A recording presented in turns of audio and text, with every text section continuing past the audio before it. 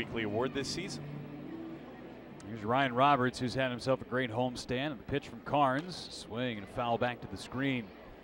0-1 on Roberts, back into his normal number 5 spot in the order. Batting average of .280.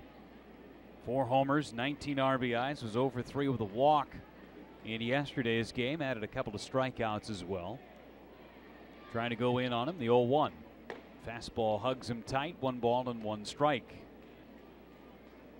Ryan Roberts 3 for 14 against the Durham Bulls this season, but all of his hits have produced runs.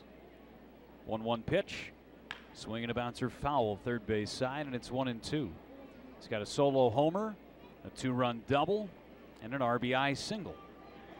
Those are his only hits against the Bulls, his former team and organization. Roberts in a 1-2 hole. And the pitch, swing and a miss. Good breaking ball by Karns, and he notches his first strikeout of the game. 2 up and 2 down here in the second inning, and Karns has been able to do this very quickly. He has only thrown a grand total of 14 pitches in an inning and 2/3.